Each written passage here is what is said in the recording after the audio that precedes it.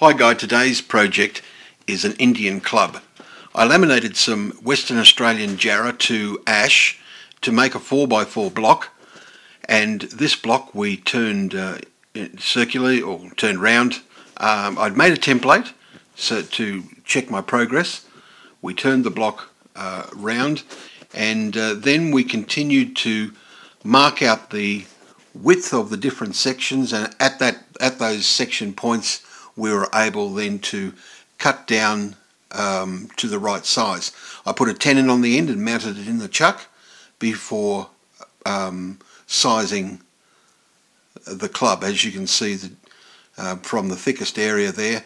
And then by turning each area we were able to quite accurately turn it to the pattern that we'd produced, as you can see there in the background, as we went along.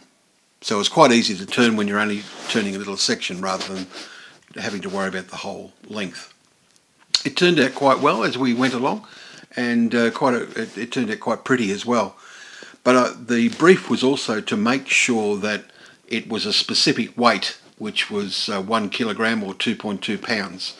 And as you'll see in the final shot there, we achieved that, or almost identically, with our first turn. It was 9.992 grams, or just a 0.08 underneath a kilogram, which was perfect. So yeah, success, and we had to do 2 of those, and yeah, it was a good project. Thanks for watching.